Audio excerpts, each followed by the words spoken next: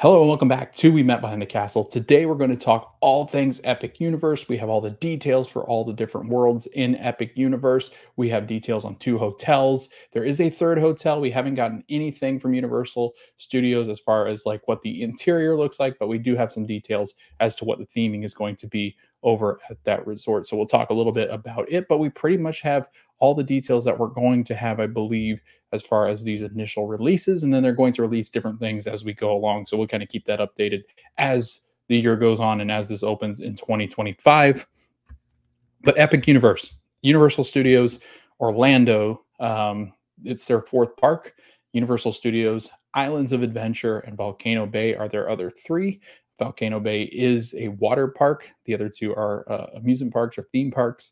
And Epic Universe is coming in at a time where I think Central Florida is really starting to see a probably the reaping the benefits of the rewards and the um, amount of competition that's happening. I think right now with Disney and Universal, Universal's finally stepping up and building a park. I think that we will all be um, huge fans of. I think this will draw a ton of people to the Orlando area that might not have visited before.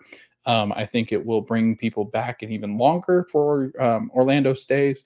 This requires you, I guess, to stay more days with Universal Studios. I know a lot of people spend weeks at Disney, but now Universal adding its fourth park and probably one of the best parks that's been built in North America and maybe even the world. Universal is very excited. I know that fans are very excited. I can't wait to see what this actually looks like when it comes to fruition, when it comes to Orlando in 2025. They do not have a release date as of yet, but they will start to kind of release that stuff as we get closer and closer and things start to really come together for Epic Universe. I don't want to spend too long on an intro, so I think we're going to jump right into it. So this is Epic Universe, Universal Studios, fourth park. And we're going to just start with some of the basics. Epic Universe is a Universal Studios fourth theme park built on 750 acres of land, just a few miles behind Universal Studios Florida, Islands of Adventure, and Universal Volcano Bay. This new offering will transport guests to an expansive, vivid worlds filled with awe-inspiring attractions, entertainment, hotels, dining, and more. So Universal had always been kind of like a 3-day adventure, I guess, or maybe even a 2-day if you're doing Islands of Adventure at Universal Studios. Some people even would argue that it was a 1-day kind of thing. But Universal Studios adding Epic Universe is one of the biggest moves that they've made as a company. It probably is the biggest move that made it as a company. And as more details have been released, we've really started to see what this park can be. And I'm really excited to share some of those details with you all today. These are, again, just initial details that have been released. They say full details, some of them are like they do, as many details as possible to kind of fill you in on what's going on in these different worlds. But I think Epic Universe and Universal Studios, I think there's going to be more released as we learn more, maybe some character interactions and maybe some tidbits that they left out to kind of keep that momentum going, because they're going to want to market this very well, and they already are. But I think they're going to keep some things from the general public that we haven't heard yet, so that way that they have something to kind of push out and keep people excited and motivated to get down here and all sorts of things. So we don't have any specifics as far as the tickets really are concerned. I know there's been some discussion of like, are they going to sell single day tickets? They actually came out and said that they're looking to sell package deals or multi-day tickets where single tickets might not be readily available or they'll sell out. So Universal has kind of released some of those details, but we don't really have a whole lot to go off of as far as what that looks like and if that's going to change. Are annual pass holders going to be allowed in the first months or two or whatever it might be? Are they going to soft open it? Are they going to launch right into this thing? Are they going to limit the number? Are they going to have a reservation system? Like, what does that look like? Universal Studios doesn't do the reservation system, so I'm interested to see if maybe that's something they implement to keep the crowds at a manageable level, because this place is going to be absolutely packed. I assume that this is going to be the most popular theme park in the United States for years to come, just from what we've seen and what we've experienced with some of the other lands that have been added to Universal parks around the world. So yeah, I think that we're in for quite a ride, and I can't wait to share more with you when we get those details for tickets. So we will probably do a whole episode on getting to the park, tickets, parking, and different things like that as the time starts to approach and we start to get more and more details about how much that stuff will cost. Obviously, annual passes, I think, are going to change. They're going to have the four park option. I think there will be a limited number of annual passes that they sell at first. So we'll keep you updated as soon as we know. You'll know. You can even go over to TikTok. I've tried to keep up more and more with X and on Facebook, but hopefully as they start to release more and more for Epic Universe, we're really going to key into those, I think, and maybe do some lives and talk a little bit about the ticket system and how this all works as we ramp up to Epic Universe being added into the Central Florida area. And it is coming along very quickly. Again, they have not announced a specific day or season, which is going to open time of year. I know some people were hinting at maybe summer of 2025 because they've got the summer crowds coming. I've heard some people even say, I don't think it'll be ready by summer 2025. Some people say that it's on track to be done early and in the spring. So I guess we'll find out. I don't think there's ever really a good timeline until we get really down to the nitty gritty and they really just start putting final details into things. So we'll see. Keep you updated on that. Epic Universe did start as a doodle on a napkin nearly a decade ago, inspired by the heavens, stars, and constellations. The theme park offers an entirely new level of experience by immersing guests into the 5 fully themed worlds. And we do have all those worlds, and we'll get into what those all look like and the names of those. But before we do that, we'll probably launch into the resort, and then we'll get into what is included with the park. So how do you get to Epic Universe? Instead of parking the main parking garage and accessing the park through Universal City Walk, you'll drive directly to where the new theme park is located. There will be complimentary transportation connecting the entire Orlando, Universal Orlando Resort destination. They already have this system in place for Volcano Bay. You park at the parking garages for City Walk. I think it's on the first floor for Volcano Bay. The bus takes you from there into Volcano Bay, drops you off at the bus stop, and then you get back on the bus stop, or you go back to the bus stop to get back to your car. It's going to be the same way with Epic Universe. They're going to have an Epic Universe place where they might even put it downstairs with the Volcano Bay, but we'll see. We'll see how that goes. I like that system. If you're in between and you don't really want to drive or you don't have the option to drive, a lot of people come down here from different states or don't bring their car. They fly in. They don't have a way to get to Epic Universe. The resorts are going to have buses to Epic Universe as well. So you don't have to worry about that. And yeah, they haven't really announced any other transportation methods that they're going to have for the theme parks. But that's always, I think, on these parks' minds is like, how can we get people to our parks more conveniently? So it is nice that they have a main parking area for Epic Universe. And you can actually just walk right into the park. So there's no city walk that you'll have to go to.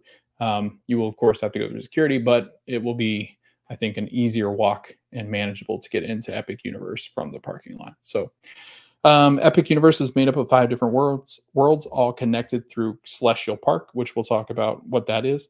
The first world you'll experience once you walk through the Emerald Gate and Kronos device as the entrance to Epic Universe. In our story, Kronos is the giant machine used to harness the energy of the universe that powers all of Celestial Park, allowing us to open portals to other worlds. So if you've seen pictures, you know what Celestial Park looks like. It is a beautiful, I guess, almost like futuristic Central Park kind of place. And we'll get into like showing you what Celestial Park looks like.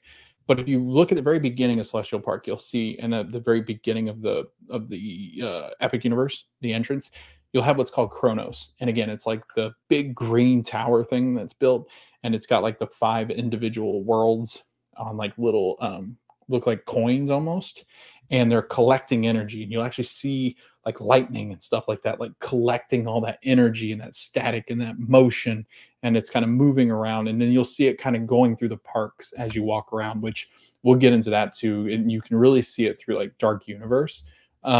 But you'll see like these currents going through and opening up and ripping open the world of these portals where we get to go into some of these lands like Harry Potter, the Fantastic Beast, and going to Super Nintendo World, Dark Universe, How to Train Your Dragon, Isle of Berk.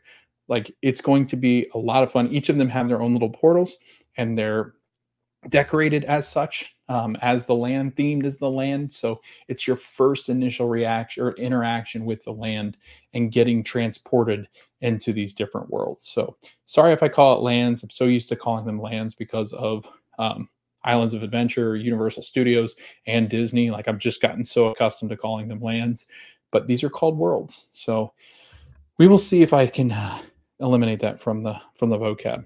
Once you're in Celestial Park, you'll have access to all 4 portals, and you'll also have access at Epic Universe to 3 resorts, the 3 hotels that are being built, and that's what we're going to start with.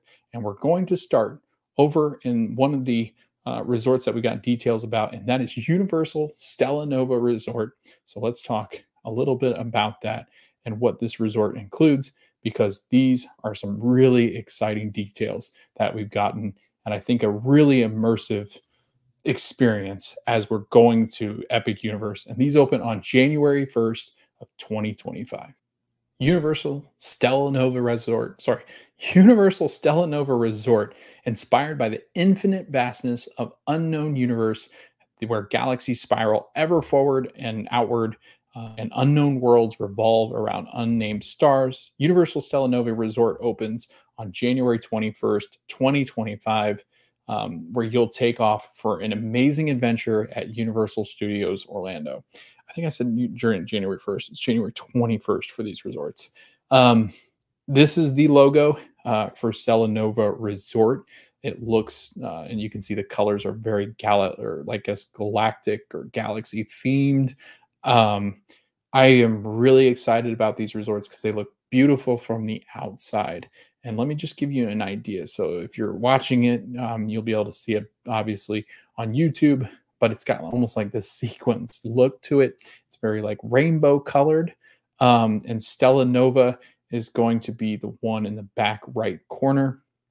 And this is, I mean, if you have not been down in that area where you've driven down there by Epic Universe, you can see these from the road. They are so very close to the road that goes through there, and they are beautiful resorts. They shimmer in the sun. I've not seen them at night, so I'm interested to kind of see what they look like all lit up, because they're very colorful. They're very vibrant. They've got like a weird shape. It's almost like they've got like metal scale. It almost looks like a fish. Like it's got like, it almost looks like it's got metal scales. And these resorts are massive. They're very big hotels. They are very well spaced from each other. They have a great, or will have a great view, I think, of Epic Universe. So you actually be able to see into the park from here. As far as proximity to the entrance, I'm assuming you could walk if you really wanted to, but I'm assuming they'll have some transportation available to you as well to get to Epic Universe from Stella Nova. Universal Stella Nova Resort will be located at the future site of the new Epic Universe theme park that opens in 2025. Universal Orlando's current theme parks and Universal City Walk will be accessible from these new hotels via convenient complimentary shuttles using enclosed smoke vessels to I'm getting ready to launch into the bar area. But yeah, I mean, I think these are beautiful resorts, but we're kind of getting into the details here. As you can see, this is the inside to the lobby area, and it is a beautiful place. It's got very white interior, so it's got a lot of lights. It's kind of mixed in with that dark marble on the floor. A lot of sunlight. It looks very spaced out, and no pun intended. It's got like the galactic theme in behind the front desk. They've got like a bar that you can see over in that area, and that's what I was getting ready to read off before I had to stop, because I was like, I think we've got a lobby picture here before we get into the bar area. But this looks like a great place to kind of hang out. Very contemporary looking furniture, good looking space, kind of an open air space that you can kind of hang out in as you're waiting for your rooms to be ready, or waiting on the shuttles, or just kind of hanging out, taking a phone call or whatever you need to do, relax a little bit in the air conditioning because it is hot here in Florida. But that is a look at the Stella Nova Resort lobby area. And this is called the Nova Bar, using enclosed smoke vessels to infuse intriguing flavor profiles into the cocktails. Nova Bar creates craft drinks instilled with various smoky elements for a uniquely delicious experience. So I am not the biggest drinker. So bars, and it's always funny to try to have me explain the different drinks. But I believe it's the Manhattan that they do this with, where they smoke certain elements like fruit or wood or anything to kind of flavor cinnamon sticks, like to flavor different drinks, and you kind of put it in that cup, you light it on fire, it kind of takes in that aroma and that smell, and then it infuses in with the flavors that you're adding in with the liquor. I'm assuming this is going to have some out of the world looking drinks. I'm hoping that's what they're going for here, where you've got like the big domes of I don't know, nitrogen sitting on drinks. You've got colorful drinks that light up or change colors when you dump things in them, and I'm assuming that's what they're going for here. Um, They'll probably have your normal craft beers from the area, or draft beers, or wines, spirits, anything like that that you might enjoy from the bar. I'm assuming that you'll have a food menu, a very limited one, but a bar menu is always available, usually at these resort bars. This is actually in the lobby. So if you go back and you look, I guess I can flip back. If you look back here, if you're looking on the YouTube video, back in the back right hand corner, it looks like that's where the Stella Nova bar is going to be. For those of you that are in the audio version, this is going to be a very spacious bar. It's going to have some nice like lounge seating inside of the lobby that you can enjoy some drinks and maybe some food or quick bite to eat. It does overlook, it looks like a pool area with these huge windows from floor to ceiling. It's a very opening and welcoming space, very clean, very modern. I think it looks, honestly, it looks a lot like, I think it's called Aventura over there. Looks very similar to kind of like that color palette, that white and blue, which I think Universal leans heavily into. Some purples, some blues, some greens. Again, very galactic. So they're going to have a lot of those different colors throughout. The next one up on the list is going to be the Cosmos Cafe and Market. So this is a 3-meal quick service restaurant offering American classics like burgers, paninis, fried chicken, and pastas. It also offers several grab and go options. So this is like your quick service restaurants that you have at every single resort here, I think, in Orlando. But I think they're going to have a unique menu. They usually do really well with their food as far as Universal is concerned. I'm excited to see what kind of different flavors they add here. Are there going to be unique dishes, snacks, desserts to Stella Nova? Like, are they going to really lean heavily into kind of like the space theme? Are they going to make them look very futuristic? You know, what does that look like? Are there desserts that have kind of like that, the stars and the galaxy on them? You know, I always think about the different things that Universal is really starting to kind of lean into. And I guess this is a good place to kind of mention it to start this video. So Universal Studios, when they opened Harry Potter and the Wizarding World of Harry Potter, I really did feel like Universal was making an effort to finally get to the point where the theme park really was an immersive experience. I felt like Epic Universe, and when they've talked about these different creative elements throughout the resorts and through the parks, when we get into the parks, they've done such a good job of emphasizing how important it was for them to get down to where the creative elements and being in these environments are going to make the fans feel like they are part of these worlds, part of these different themes, living in space, living in Harry Potter, really experiencing Super Nintendo like you're in the video games. Like, they really want to make sure that they're immersing guests, because that's where people really have fun. And they've, you know, and I hate to always bring in Disney, but Disney did such a good job when they first started to immerse guests into these experiences that they're having. And now Universal is doing such a wonderful job. It's really started, I think, with HHN. Like, Halloween Horror Nights is so well done. The creative team that has worked on Halloween Horror Nights have always knocked it out of the park, it seems. And I think this is kind of carried over to Universal Creative. Universal Creative, they really haven't been busy since, I think it was in 1998 when they opened Islands of Adventure. So, you know, yeah, they've been limited. They've opened DreamWorks Land, obviously, and that was kind of a cool sneak peek as to maybe some of the technology and stuff that we're getting at Epic Universe. But I think with this new project, they really said, how can we change the game?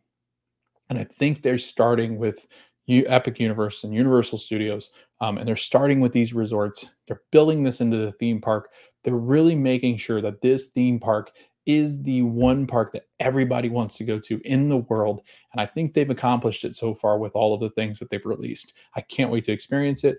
But again, it goes into all this detail, right? The reason why I went on that rant was it's all about detail. And if Universal Studios can, kind of capture that in a bottle where you feel like you're experiencing these things and you're living in an alternative universe, I think that's where Universal really has to lean in. And I feel like they might be able to do this through food, through attractions, through meet and greets, through the different things they do as far as entertainment.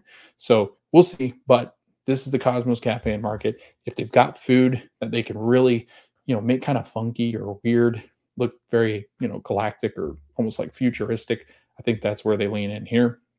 But this is just a quick service.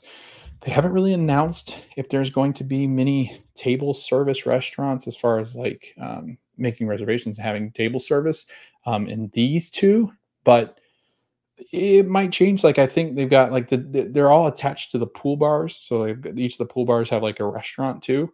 I'm kind of interested to see how that all works because the concept art, while it is pretty close to probably what they're accurately going to build in the theme parks. I think some things obviously change, but also it's very limited. Like the pool bar, and I'll show you what I mean by the pool bars. It just shows like the outdoor area that you would see at the pool. So we're going to move on to that right now, so we can talk a little bit about it. But this is the pool area at Stella Nova, and as you can see, very big pool. 10,000 square feet pool, kids splash pad, outdoor games, a relaxing hot tub, fire pit, and poolside movies, weather permitting. So we are getting a huge area back there for the Stella Nova pool area and the pool resort. You can see the splash pad over there on the left-hand side. You've got this beautiful cutout of the different trees. The water looks so blue in the concept art. I love I love how they do water at pools and like in theme parks because it always looks so blue. But the colors just pop here. Love the palm trees, love the big palm trees, great seating. Really, I think just going to be a great place to kind of sit and relax at the pool. Pretty big area back there for each of the pools that I've seen in the concept art. So they are going to have a lot of space. Galaxy Bar and Galaxy Grill is the next thing up. And this is what I was talking about. So you can see there's kind of like the almost like a lounge area, like back here in the back. And then you've got like the bar seating. It's kind of a weird mix. Like it's all outdoors, it seems. Like from this concept art, and this is what I mean. Like sometimes concept art is left, I guess not minimalistic, but like concept art sometimes doesn't reveal the whole truth because like what's back here, right? Is there an indoor area? Because I just find it strange that they would have outdoor restaurants, but I mean Disney does this, I guess. But the fact that they don't have like a sit down restaurant inside some of these resorts, I felt like that's always something Disney's pride itself in, and I thought Universal was going to start to go that way. And these are all Loews hotels, by the way. And Loews is the resort company I think that owns. I want to say they own Portofino. I think it's Portofino they own. The Italian one hotel over there. But Loews is the one that operates these hotels. This is a great bar. I mean, I'm not knocking it, but I do wonder, are they going to have indoor seating options to maybe take some food? Is there a place you can go inside and order food besides at the lobby bars, right? So it'll be interesting to see. Galaxy Bar and Galaxy Grill, featuring a full-service bar, beer, wine, and a separate grill with a menu that includes burgers, quesadillas, and salads. Great stuff to eat outside, right by the pool. Just some quick, easy bar food that a lot of people like. So it's not too unique as far as the menu, at least from what it looks like from just the small details that have been released. But I think we'll get more and more. But I do like the outdoor seating area. I think it's a beautiful area. It's got the fans. It's a nice seating area, like covered here. So if it rains, I think that's a really good option. It's got that nice purple kind of mixed in, purple and blacks. The bar looks a lot of fun. The seating again is very contemporary, very modern. Yeah, I think it's a good place to kind of sit, relax, hang out by the pool, grab something to eat, and then maybe head into the parks or off on your next adventure or back to the pool. Let's get into some room details. So these are pretty similar. The two hotels that we're going to talk about today, that the room details are pretty darn similar, if not the same. Step into a tranquil space that serves as your place to touch down after a day of thrills in the parks, or just anytime you want to come back and chill for a bit before launching into your next adventure. With two queen beds, the room sleeps up to four and is 314 square feet. So this is just the queen room. They only had one room listed for each of the hotels. I think it's just your standard queen room, queen size beds. Um, Honestly, not that impressed with the hotel rooms. I think it will look better in person, but this is very, I mean, I guess the one thing that has it going for it is like this backdrop back behind the beds and the headboards. The window's kind of cool, but other than that, like I don't know. I felt like there would be more. I don't know. And I know Universal is very good at designing hotel rooms, and I always think they look beautiful on the inside. So I might be being too harsh here, but I don't know, maybe because of how good Epic Universe is, I was expecting these rooms to look really cool. Have some like more like star looking things on the ceiling, even though it's just your standard room. But really, again, it's just that window that looks like a space shuttle window, and then you've got like that backdrop with the galaxy and like kind of like a shooting, it almost looks like a shooting star up there. Maybe the lights do something fun. But then you get your TV, you got your dresser, and then just kind of a standard room other than that. So I don't know. I thought I was expecting more, but their rooms are always really good. They're always really nice. It does have a price listed for these standard rooms. Right now, they're starting at $134 a night, which is a pretty good deal. That's a pretty good price for Central Florida, especially some of the resorts for the theme parks. This is actually a really good deal. So I like that. It says starting at though, because it'll flex. So as it gets more busy, I'd probably go up to like 200 and something a night, but pretty decent. It's got a mini refrigerator, flat panels, TV.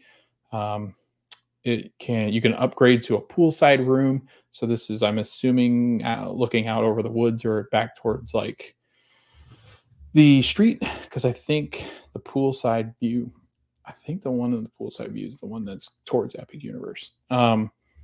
But yeah, you can enjoy these things. Um, they'll have a gym, they'll have recreation, they'll have I think they have laundry as well.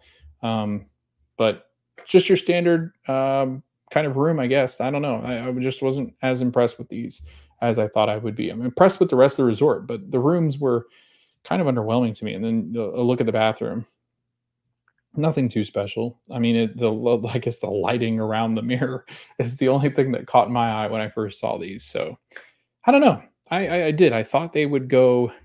I thought they'd go a little bit more risky with the way they look, um, but they're just very modern. Kind of look like you are in a spaceship. I hate to compare it, but it kind of looks Galactic Star Cruiser-ish. But yeah, oh well. Yeah, I think that's it for Stella Nova. Let's move on to Terra Luna, which is the other resort. It's on the bottom left. If you go back to that picture right here on the left-hand side, that is going to be actually, yeah, I think that's the one that's Terra Luna. They look almost identical, so it's really hard. I can't remember which one's which. But I believe Epic Universe is out this way.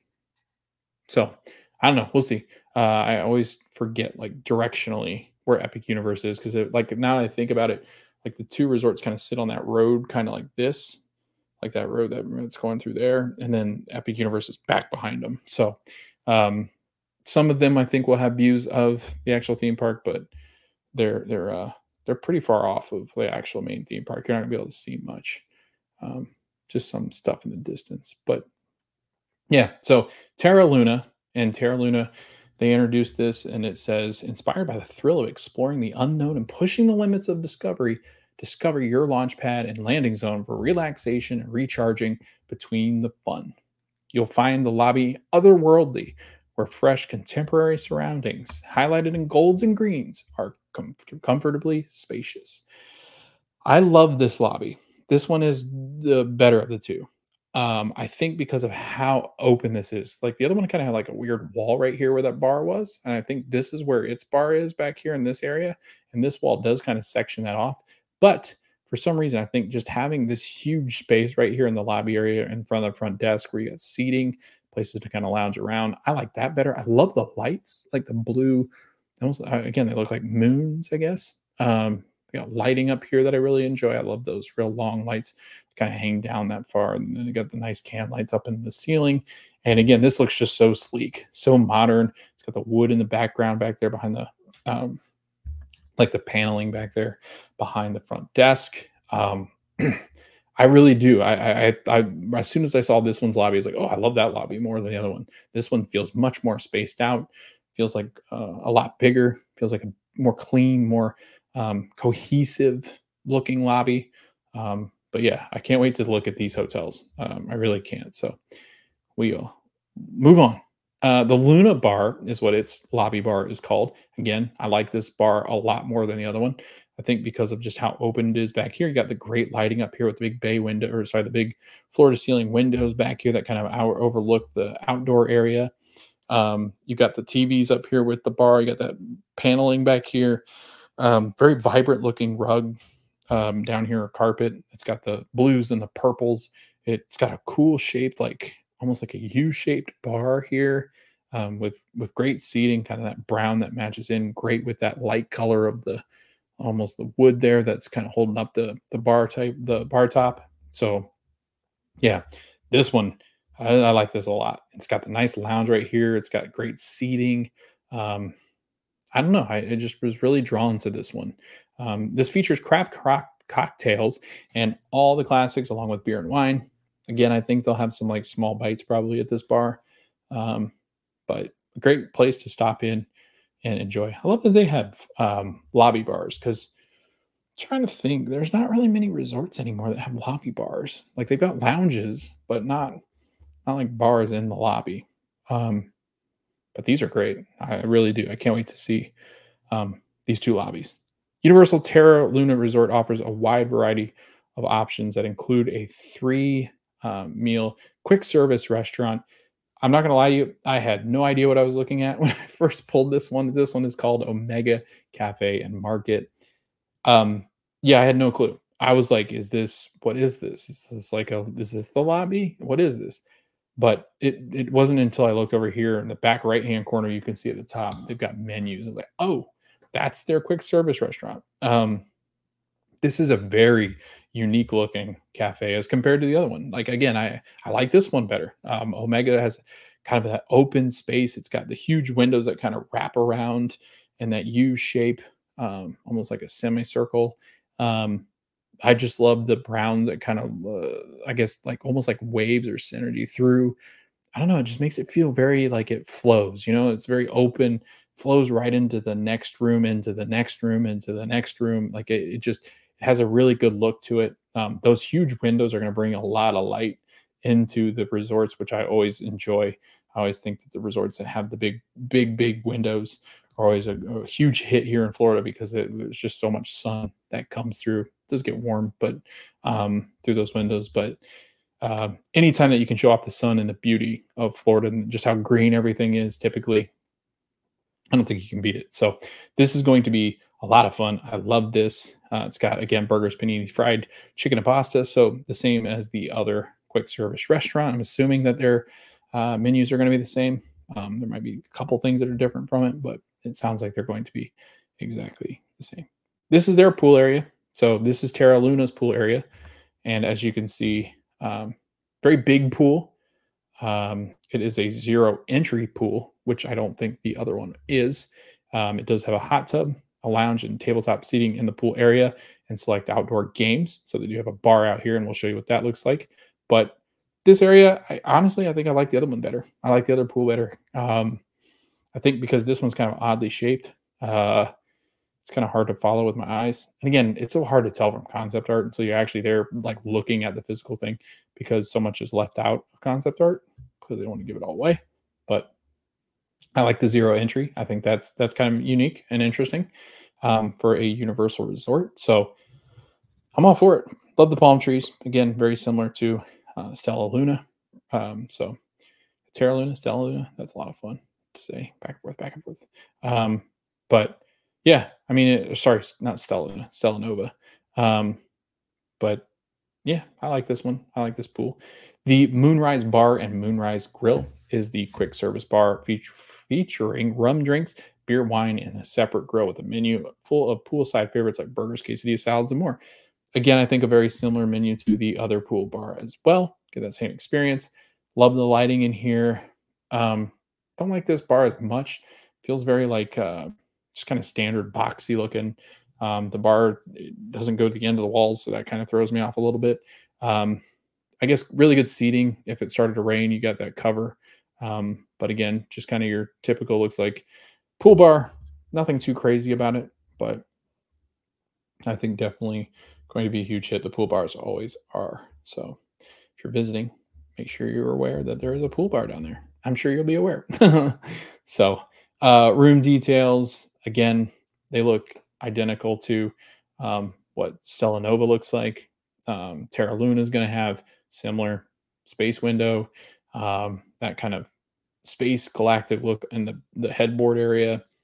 And then again, there's a look at the bathroom. So again, I thought, they're going to go after it with the other hotel that we're going to talk about called Helios, but I just thought that maybe there would be more variance between the two. I thought that they would go a little bit more extreme with the rooms and make them look a little different, but I get it. I mean, it's playing it pretty safe here. I think it looks clean. It looks contemporary. It looks very put together, very good. I don't know.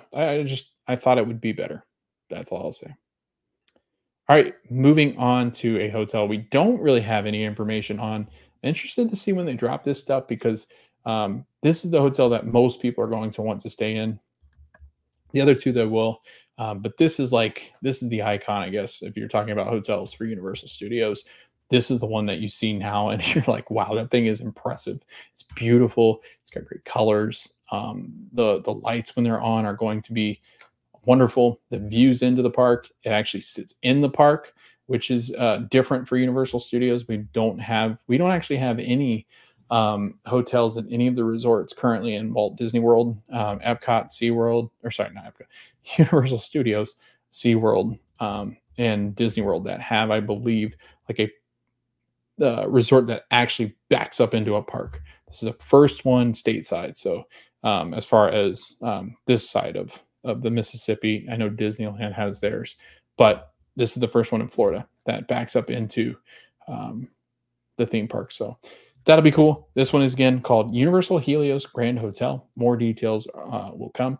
Enter a divine escape with dazzling views of epic universe. Beautiful details of celestial patterns and constellations adorn the hotel with elegant Mediterranean-inspired feel. Opening in 2025. The unique draw of the Universal Studios Helios Grand Hotel is that it is located within Celestial Park inside of Epic Universe. Because of its convenient location, guests staying at the hotel will have a dedicated entrance to Universal Studios Epic Universe. The unique draw, again, is going to be that exactly. It's going to be that it backs up to the theme park. You're going to be able to walk right in. Within 5 minutes, you'll probably be inside of the theme park, which is absolutely amazing. Again, they don't do this in Florida. This is one of a kind, and I can't wait to experience it. We will update as we get more details for Helios. We just don't have any more details as far as what it's going to be. I'm assuming there's going to be a restaurant or two inside of this park, or sorry, inside of this resort, but we will update you when that comes. Let's talk about Celestial Park. Celestial Park is the cosmic heart of Epic Universe, where wondrous discoveries await among the lush greenery, tree-lined walkways, and dancing fountains. Become your cosmic journey of discovery in a world between worlds, full of sensory details for all to enjoy together. These are just smaller descriptions that I pulled offline, sometimes off the Epic Universe website, sometimes off of their social media sites, wherever they kind of, sometimes off their blog. So if you haven't gone over to Discover Universal, the blog or the podcast, they actually just released today, Celestial Parks podcast. I didn't listen to it, so I'm probably going to be missing some things here because I didn't listen to it, but they did release about a 35-minute podcast, I believe it was, about Celestial Park and all the details that have been released. Maybe they're just going over that kind of stuff. But I did actually just see it pop up on my feed right before I got on to record this. But we're going to start with the attractions, and then we're going to move into some of the other parts of Celestial Park. And this is what Celestial Park is going to be and where it is going to be. So right when you come into the park, if you've got the video version, it is the first thing that you're going to see when you go underneath Kronos, which is the big green tower thing that's absorbing energy. And Celestial Park, like it said, it's got a lot of green spaces, a lot of very galactic looking space, and different dazzles and colors and splashing water and lights and all sorts of fun things. It almost looks like a really, really nice Central Park with really cool features that Central Park could never pull off. So it is beautiful. I cannot wait to show you some of the concept art here with it. But again, that is Celestial Park right when you enter. And this is Kronos. So again, Kronos is that tower that does collect the energy that allows us to open the portals to different worlds. And it is a beautiful entrance. It still kind of has a little bit of the nod of the Universal Studios entrance area, which is pretty cool. But as you can see, Kronos is also, if you're looking at the video, if not, it looks just like the other portals inside, but the other portals are a little bit smaller. But if you look at this concept art as well in the YouTube version, you can see the different portals sticking up out of the theme park. So this is a great shot. I hope like we can kind of get almost a higher level look or view. I mean, assuming this is kind of like from the parking lot area back in the back. Maybe there's a parking garage up there. But I love this view of where you can see the Helios Hotel, and then you can see the different portals that take you into the other 4 parts of the park. So this is awesome. I love this so much. This is such a beautiful picture. And then kind of looking on the back side. So this is actually, if you're facing the entrance heading out of the park, going back towards Kronos, and you can see there's like that water fountain back there with a nice figure inside of it that looks very futuristic, very modern, a lot of good lights and color and water. I'm assuming the soundtrack is going to be beautiful in this area. This is an area like I can't wait to hang out in, just because I feel like it, like everywhere I feel there's a familiar piece. Maybe not Isle Burke, but with Harry Potter, like there's a very familiar feeling with it. Even when I was getting the new concept art, it felt very familiar to me.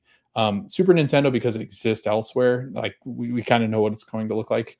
I guess Donkey Kong we won't really know, but and then with Dark Universe, like we've had our interaction with the Dark Universe and characters and the Universal monsters.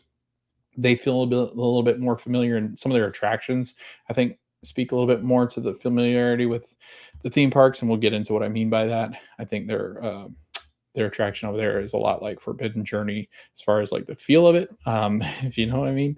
But yeah, this is I can't wait to see Celestial Park, just because I think it is very unique to what we experience. Again, you can just look at it. It's so beautiful. Like you're not gonna be able to get down in this area, but the views and like the colors and the green and the plants and the floral with the flames and the restaurant in the back there. This almost looks identical. If it's like a futuristic Central Park, and I love Central Park. I'm not saying it's like it's just a city park, because some people find that offensive. It's so pretty. Like this is so tranquil. I can almost hear this picture, which is crazy to say, but imagine this. This is like what launches you into Epic Universe, and then you go into these other worlds that are just so outlandish and otherworldly. Like, and you start here, like it doesn't. It's gonna be, and at night, I think it takes on a whole different, I guess, persona. I guess we can say. So I'm very, very excited about this. I can't wait to see this all come to life in Celestial Park. Now let's talk about the first attraction. So the first one we're going to talk about is Constellation Carousel. There is no height requirement for this one. Climb aboard this imaginative carousel where the cosmic energy of the universe enables guests to ride the constellations themselves. Guest carriages include celestial lions, dragons, peacocks, and more. Each carriage turns 360 degrees while lifting riders up to 6 feet in the air. Celestial music and color dazzle your senses as you whirl and twirl together through the Milky Way. The concept art to this thing, like you can kind of see it here. This is going to be a very unique experience. I think if I'm picturing it correctly, it's going to kind of work like, again, I don't like to compare the two, but it's the only ride I can think of like this that's kind of trackless. I think like Luigi's, where it kind of like over in Disneyland, where it dances a little bit, and you've got like the magnetic kind of feel to it, or like where the tracks are that kind of intertwine with one another. I think that, this is going, I mean, they're going to not spin, but they turn, right? They kind of just make this 360-degree turn as you're going through and kind of doing this elegant dance, going up in 6 feet. Like I'm 6 feet. That's tall. Like that's a pretty high I guess height. It's a pretty big height to kind of take you up there with. I can't think of how to say that. You're going to be taken up pretty high. So uh, I'm interested. It's going to have great music. Again, I think this is going to be the land where the music is really beautiful. So looking forward to that. Constellation Carousel. I think at night, again, at night, this place is going to be amazing. So I can't wait to see what it looks like.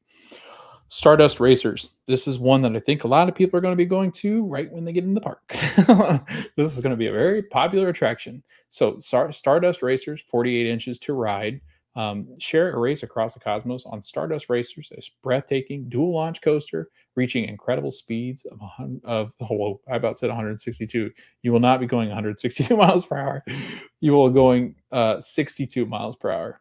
Board a comet and rocket to the furthest reaches of stars at heights up to 133 feet along 5,000 feet of track. Race along an inverted crisscross known as the Celestial Spin in a dazzling display of blazing colors and ethereal. Is that how you say that? Ethereal music. With no external track lighting at night, the fully illuminated ride vehicles appear as comets shooting across this night sky above Celestial Park. So this doesn't have external lights, so it doesn't have anything lighting up the track, but I think you're going to be able to see. So I'm assuming it's kind of like Rock and Roller Coaster, not Rocket. Good night. Rip Ride Rocket, that's got like the colorful like bottom of the vehicle. I think the whole thing's going to do that on this ride. It is a dueling coaster, which is back. Dueling Dragons was such a popular attraction. So they're like, you know what? Let's bring back a dueling roller coaster because that's what the people want. And the people are excited. I don't know if I'm going to be able to do this because it does go in a lot of loops and it is a long track. That's the thing I noticed about these roller coasters and these lands. They're huge. Like these are long roller coasters. So I think Velociraptor or Velocicoaster was the start to those really long tracks for roller coasters at Universal Studios, and they're keeping up with Stardust Racers. If you have the chance, definitely go check out the I guess it's called the fly through, where it shows Stardust Racers at night, and they look like little shooting stars intertwining and doing a dance. It is again, I think this park is going to have two different feels, one during the day and one at night. So definitely check it out at both times of the day. Onward, and we go into what is called Astronomica. At the center of Celestial Park lies Astronomica, an interactive wet play attraction designed as a compass rose that points to the portals and attractions around Epic. A pro tip, make sure you stop at night too, as Astronomica comes alive with light, color, and music. So a splash pad that turns into a night show. This is going to be so cool. I'm not going to be in the splash pad. I don't go in the splash pads, but yeah, I think this will be a lot of fun for the kiddos, especially during the heat of summer. And I think is going to be a very, very interactive attraction and place to go. I don't know. I kind of pictured for some reason like Moana, but like with stars. So I'm interested. There's no concept art to this, but we'll see. I think the fly through shows it at some point, but I wasn't going to go through and like take screenshots of the fly through. But if you want to go check it out, definitely check it out. But I think this is going to be an interesting little interactive attraction that is designed inside of Epic Universe. So, where do we go next? Well, of course, food. Atlantic Restaurant, nestled in the middle of Celestial Park. Atlantic is Chef Martinez's precious gem. The restaurant is surrounded by the shimmering waters of Neptune's pool and has floor-to-ceiling Victorian glass walls. It gives our guests the illusion of dining in and out of this world. Glass aquarium, says Chef Martinez. The name probably already gave it away, but you'll be able to find the freshest seafood and typical and not so typical surf and turf options on the menu. This screams like Mediterranean food too, because of Helios, because of this tie with Kronos. it just feels like Celestial Park's gonna lean heavily into kinda like, Asian and Mediterranean and very fresh food, seafood for this one, Atlantic, obviously, the ocean. But, yeah, this is going to be, a very popular restaurant. The windows and the views out onto Celestial Park and onto Neptune's Pool. I'm sure Neptune's Pool does some interactive crazy stuff too. Um, yeah, I can't wait for this one. I can't wait for menus to be released. This looks so good. It's not number 1 on my list though. Number 1 on my list is next as far as restaurants. Like this one's a good one. I will try this one, but the next one is the one that I'm most excited for, and let's get to it. It is called the Blue Dragon Pan Asian Restaurant. This screams Tokyo to me. This screams China and Japan and Southeast Asia and all Asia, I guess. Um, it has it all. The cuisine. It's got Asian and Japanese, Chinese, Korean, like Thai, maybe. I don't know. They've got all these things tied into the same restaurant, different cuisines from different countries. I think this is going to be one of the best restaurants in all of Universal Studios, and I can't wait to try it. Again, Blue Dragon is legitimate, a flavor bomb. That's what it says. That's crazy. Like the fact that it's going to have all these Asian countries participating, China, Korea, Japan, like those are some of my favorite cuisines. I can't wait to try that. But yeah, staying true to the electric neon dragons that snake the interior of the dining room, the restaurant has a vibrant and delectable menu.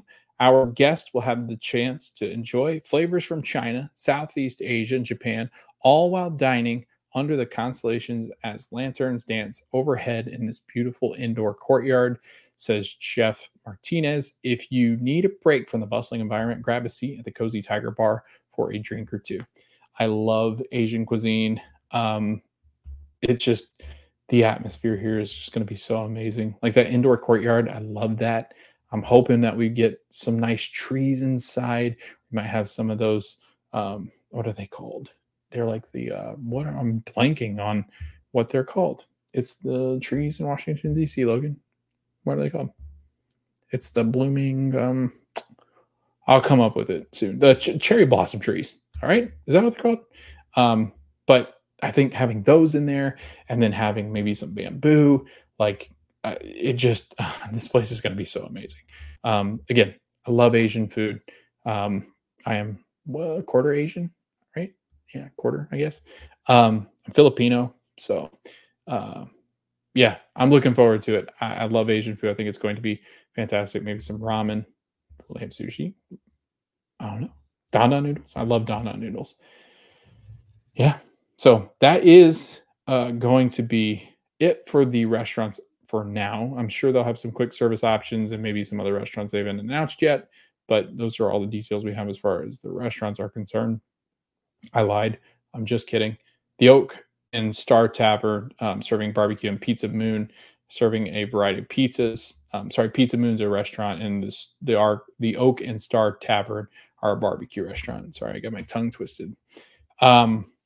Yeah, those are, I think, sounds like quick service restaurants if I had to guess. But those are the restaurants details now. Now we'll move on to the shopping, and the one shop that they had for concept art is the Nintendo Superstar store.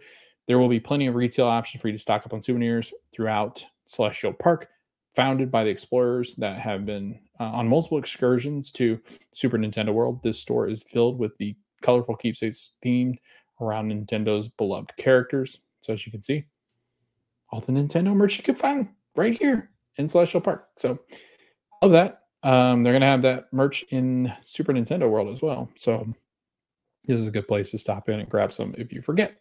Moonship chocolates and Celestial Sweets in Celestial Park. Sounds like a confectionery. So they've got one of those coming. And that is very exciting for all my sweet tooths out there. Speaking of toothless or sweet tooths, let's head over to How to Train Your Dragon Isle of Berk and talk about all the details we've gotten for this new world. How to Train Your Dragon Isle of Berk. This world is where the How to Train Your Dragon stories come to life for experienced and novice um, dragon trainers alike. So this is the land right here that I'm very, very excited about. And I might even put this above Harry Potter. I'm not gonna lie to you, and that's coming from a Harry Potter fan, um, because one, I've only seen the first How to Train Your Dragon. I'm gonna see the other two. It was one of the best movies I've ever seen. It's very good. I love it. I love Hiccup. I love Toothless. And I can't wait to see more of the Vikings and how they are now living together. So this takes place, for some background information, this takes place between movie 2 and 3, so like 2.5, where Vikings and dragons are living in harmony.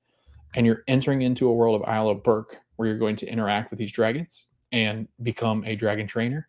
And you're going to train your dragons, and you're going to be able to go to a show and a restaurant and all sorts of attractions. This place has tons of attractions. So if you're looking for rides, this might be the place. So let's jump into it. Let's get right into the attractions. Hiccup's Wing Gliders is 40 inches. And again, here's our portal. And here is just kind of an overview of what How to Train Your Dragon will look like. Oh, I forgot. They were testing a drone that looked like a dragon above How to Train Your Dragon. That was on the Twitter bot. So that was cool. If they're gonna have real dragons flying around, that would be nuts. But yeah, I mean, this is just a beautiful land. Isle of Berk is a beautiful place, but I think this land's going to compete with the other ones as far as the most beautiful places in Epic Universe, which we've got a lot of. I think Dark Universe is going to be right up there with Isle of Berk as far as wow, wow, like the wow factor, right? So, yeah, let's go through and talk a little bit about How to Train Your Dragon and what we get with the roller coaster. Sorry, I'm on the video. I'm kind of flipping around here because I think, yeah, I got them out of order for this one. Hiccup's Wing Gliders. On this family thrill coaster, Hiccup invites brave new Vikings to take a ride in his latest glider contraption, a winged flying machine, and launches aspiring dragon riders in the sky for a dragon's eye view of Berk. This goes around the whole land. I saw the 3D model. It literally goes through the whole land. That is awesome. As again, a very long roller coaster. I cannot speak. But I'm very excited about this attraction. I think it's going to be a lot of fun. Goes in through like the water, goes underwater. It does all sorts of crazy things. So can't wait for people to see that and experience that, because it looks like it's going to be a great view of everything in Isle of Berk that you could possibly want to see. Now we'll flip backwards and go to Fire Drill. No height requirement. Mischievous Viking twins, Rough Nut and Tough Nut, invite teams of Vikings to compete to outscore and outsoak each other in this wild boat ride. They'll have little targets. You'll stand and you'll have like this little water gun, and you spray and you shoot the different targets. And there's a ride. I think it's the I forget what it's called. There's one in Legoland that is just like this ride, where you do get soaked because you're spraying other boats, you're spraying other people, you're spraying targets. The targets and stuff are spraying you back. Like you're gonna get this one. You're gonna get soaked on. Like this is Popeyes kind of soaked. Like you're gonna get really wet on this ride. So just keep that in mind. But I think a lot of fun. Everybody loves like the shooting games, and this is definitely going to be a popular attraction. Now we will move onward, and this is going to be called the Dragon Racers Rally. 48 inches. Berk's new Viking racers can participate and practice aerobatic maneuvers and high-speed barrel rolls onto Viking-made dragon riding trainers that reach heights up to 67 feet in the air. This thing is huge. It's like one of those big pirate ships that swing back and forth like a crate, like a cradle. This is going to be nuts. Like this is going to be one of the craziest attractions I think that I've ever seen Universal build. Just watching them, because they have them up currently and they've been testing them, and some of the video and footage that I've seen, it looks like it's going to be crazy. Like it's going to swing you up real high. That's going to twirl and spin you like you're in like this little contraption that they've built, like training, like you're flying on a dragon. I think this is going to be quite an intense ride. Um, I think if you've got some motion sickness, it'll be a little tough because I think it does kind of throw you around a bit. But I am this is such a unique attraction. I can't wait to experience this one. The next one that we can talk about is Viking Training Camp. Junior Vikings will learn everything that they need to know about dragons as they climb, slide, and explore their way through the sprawling, interactive adventure play camp. Viking Training Camp features an agility course, a toothless themed teeter totter, baby Gronkle, dragon climbers, and so much more. A huge playground, a huge interactive playground. They did really well with Shrek Swamp, and I think this one's going to be exactly the same. There's a lot of interactive pieces and games, it looks like, different things that you can do, explore. I'm sure they'll have an age requirement where you can't be over the age of like 12 or 14 to get into this thing. But I think this is going to be fun for the kiddos, blow off some steam, run around. Parents, I'm sure you're going to have places that you can sit around and eat or drink around the area, maybe not inside of the actual thing. But yeah, I think this is going to be really popular with the kiddos. And then next, meet Hiccup and Toothless. Guests can visit the Haddock Paddock for an incredible meet and greet experience with heroic dragon rider Hiccup and pose for a photo with his friendly Night Fury Toothless. That's going to be number one on my list. I need to go meet Toothless. I love Toothless so much. He is adorable.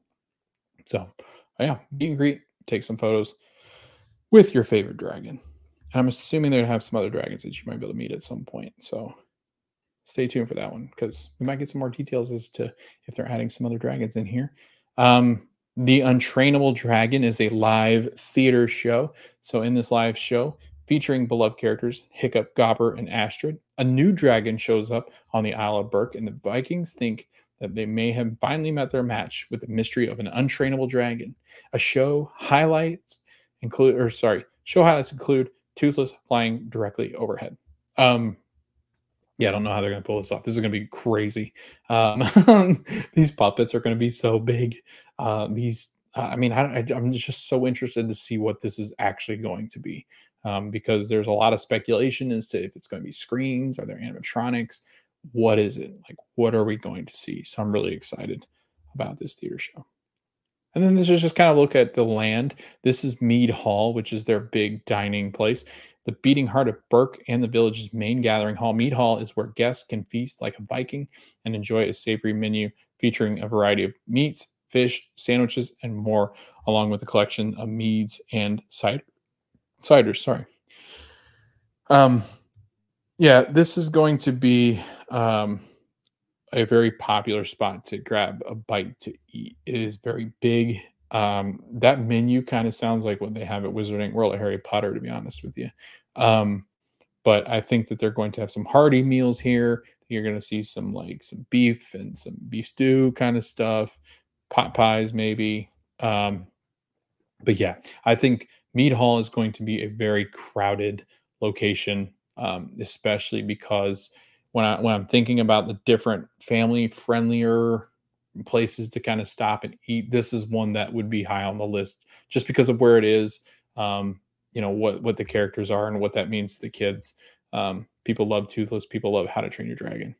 Spitfire Grill, overlooking the action of the Fire Drill water attraction. Spitfire Grill is a quick service restaurant. Hearty meals, flame seared by the helpful dragon fry cook. So that kind of sounds like skewers and like beef and meat. I'll be interested to see what that means, but maybe some barbecue, maybe more of that. But I'm interested. We'll see. There's not any kind of concept art for that one. Hooligans, Grog, and Gruel. Guests can grab quick bites to eat the festive racing themed food stand located in the Viking camp, which was the play area. And after a day of dragon training, guests can commemorate their lessons with an array of merchandise available at the highly themed shops with Viking traders, How to Treat Your Dragon, Hiccup's Workshop, and Toothless treasures. So I think I actually have Toothless's treasures or one of the shops. This is kind of what the shops are going to look like. So yeah, I think that's it for How to Train Your Dragon. I'm really excited for this land. Again, I've only seen the first movie, but it was so very good. I love the characters. I think a lot of people love the characters. They're very attached to How to Train Your Dragon. Supposedly, the second movie is just as good as the first, and the third is just as good as the second. So I'm very excited to finish out this franchise and learn more about How to Train Your Dragon. But this is How to Train Your Dragon, Isle of Berk over at Epic Universe. What are you most excited about coming to this world and coming to this universe over at Epic Universe in 2025? Leave that in the comments. Are you excited about Meet and Toothless? You excited about the water ride? You're going to get on the dragon trainer ride that you get thrown around and crazy stuff? You're excited for the show? That show sounds very fun. There's a lot of good shows over at Epic Universe. So I can't wait to talk about a couple of the other shows that we're going to see. So we're going to move on and head over to Super Nintendo. Welcome to Super Nintendo World. It all begins the moment guests enter the portal to Super Nintendo World, which will transport them through the iconic green pipe into the immersive land. As guests emerge from the pipe, vibrant scenery and exciting kinetic energy surround them as they are greeted by the familiar sights and sounds that they've experienced by playing their Nintendo game consoles. From the towering Mount Beanpole and majestic Peach's Castle to swaying piranha plants, pacing Goombas, spinning coins, question mark blocks, and more, Super Nintendo World guests will be able to explore Super Mario Land where they'll enjoy adventures alongside Mario, Luigi, Princess Peach, and more, and Donkey Kong Country, where they will enjoy encounters and thrills featuring Donkey Kong, Diddy Kong, and other members of the Kong family. I don't think King Kong will be there, but Donkey and Diddy will be there. Not P. Diddy, but Diddy. Yeah, we already have this land. Sorry, I forgot to change my slides over. This is the entrance. It's got that green tube or pipe, I guess, that they are iconic in Mario, that you kind of jump down and you can transport into different lands and different things like that. And just like that, you're into Super Nintendo World. And there is Donkey Kong, Yoshi, Mario, Luigi, and Princess Peach, and Toad. So this land I'm very excited about. I grew up playing Mario, obviously, Super Mario, Mario Kart. We played Diddy Kong Racing. We played, what was the other one? Donkey Kong something. Donkey Kong's Adventure. What was it called? I don't remember. But that being said, we have played a lot of Super Nintendo, and these characters are very near and dear to my heart. And I can't wait because I know there's a lot of people my age that we all grew up playing Super Mario and seeing a lot of Mario Brothers and Donkey Kong. So this is going to be a blast. I love Nintendo. I can't wait to see maybe they can expand this a little bit and include some other Nintendo characters and franchises. But I'm looking forward to this. I know it already exists in Universal Hollywood, so I could just go over there and experience it right now. But again, we'll wait until 2025. But we're going to jump right into the attractions. Mario Kart Bowser's Challenge, 40 inches. Guests are invited to join Team Mario and battle Team Bowser for the Golden Cup in this groundbreaking attraction that fuses augmented reality, projection mapping technology, and elaborate environments to bring the fun of Mario Kart video games series to life in a compelling ride-through experience. Guests up for the challenge will enter through Bowser's Castle, where they'll wind its corridors and get a glimpse at Bowser's deceptive plans to stack the odds in his favor before boarding this cart and heading into the starting line. Then guests steer through a variety of Mario Kart courses, collecting coins, tossing shells at Team Bowser, dodging obstacles, and more as they join their favorite characters and compete to help them Team Mario win the race. So I'm assuming we're going to be getting wow, it was very country sounding. Welcome to Countryland. But yeah, no, I think we're going to be getting obviously Rainbow Row. I think that's obvious. I think it probably does exist in Hollywood, and I'm just speaking to things that already exist and we know are coming. But I haven't looked at any of these spoilers. I've tried to avoid Mario or Super Nintendo World as much as possible because I knew it was coming to Epic Universe. So I have avoided everything that I could possibly see as far as pictures of the one that's are in Hollywood. And then, like I said, as I say that's the that one. There we go. It was hard to do because the camera's reflected. But yeah, that's the picture from the Universal Studios Hollywood attraction. So that's the only really thing that I've seen as far as Mario Kart is concerned.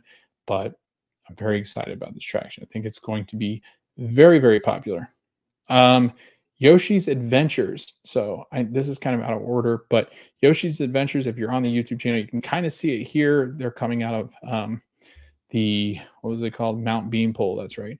Mount Beanpole, Yoshi Adventure, 34 inches. The delightful Yoshi's Adventures attraction will make its US debut when Super Nintendo World opens at Epic Universe. So this exists, I think, in the Universal Studios. I think it's Tokyo. I don't remember where the other Universal Park is in the international realm. But on this family-friendly ride, guests of all ages will enjoy breathtaking views of Super Mario Land as they join Yoshi's and travel through. That's hard because I read that as like Yoshi, like with apostrophe S, but it's like Yoshi's in general or a kind. And travel through Mushroom Kingdom landscapes in search of glowing eggs, encountering many familiar characters along the way. Oh, sorry, I had the hiccups. I think that's going to be a great attraction. Looks very kid-friendly, looks very family-friendly, but I love Yoshi, and I will definitely be riding that. Toadstool Cafe. At Toadstool Cafe, guests can enjoy a variety of tasty dishes inspired by the world of Super Mario and its characters, including Mario and Luigi-themed burgers, super mushroom soup, piranha plant caprese, fire flour spaghetti and meatballs, and so much more.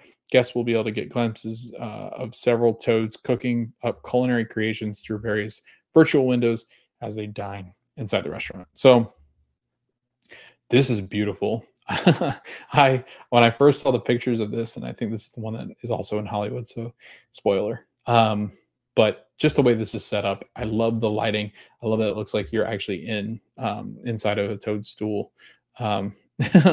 Like you're inside of a mushroom. It looks like it's so cool looking. Looks very Italian. I think we're getting an Italian flavored, obviously, here at this restaurant. It's a great place to kind of sit, relax. I love that you can see the Toads cooking, kind of like, I guess, Minion Cafe, where you'll be able to see the different Toad like characters, I guess Toads cooking in those virtual windows, kind of in that back kitchen area. I think that's gonna be a lot of fun. Toad's always up to no good, it seems. He always seems to be the menace of the group. But I don't know. I'm excited about Toadstool Cafe. I think it's going to be a lot of fun, and I love Italian food, so really excited about that. I guess we'll go back and kind of hang out here. Yoshi's Snack Island and Turbo Boost treats. Guests can also pick up delicious treats, snacks, and beverages at this walk-up dining location, or at these walk-up dining locations. So it looks like it's going to be two different ones. So you got Snack Island and then the Boost treats. So you're going to have different kind of treats at different, I think there'll be themed to obviously Yoshi and maybe, I guess like the Turbo Boost treats that kind of look like different superpowers that you get in Mario Kart. One Up Factory and Mario Motors. Guests can shop for souvenirs, apparel, toys, and more inspired by their favorite Super Mario characters and adventures within these retail locations.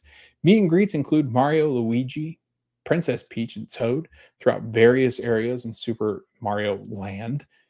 And now we can shift over to Donkey Kong Country. At the edge of Super Mario Land, guests will discover an entrance that leads them to Donkey Kong Country, where they'll explore the lush tropical landscape from the video game series, complete with the small or tall trees, waterfalls, landmarks such as the Golden Temple, and more. Guests can enjoy Minecart Madness, which is this first attraction if you're looking at the video version. Guests will hop into a minecart, and then 36 inches is the height requirement.